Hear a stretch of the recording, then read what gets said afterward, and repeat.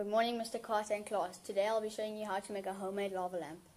So the first thing you'll need is a bottle, oil, water, an effervescent tablet, and food coloring.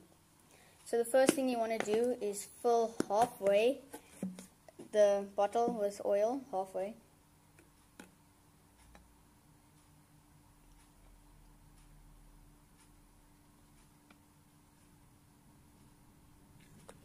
I'll just pause it so then it's not like a long time.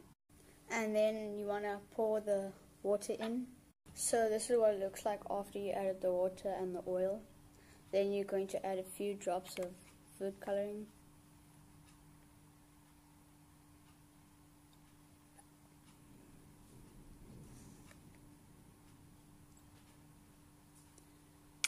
Then after that, you're going to break your effervescent tablet into a few small pieces and add it one at a time. Mine was already pre-broken, so.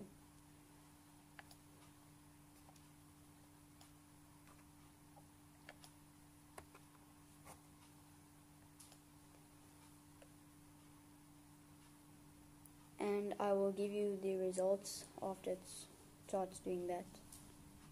So this is what it looks like when it starts mixing. I'll bring it closer.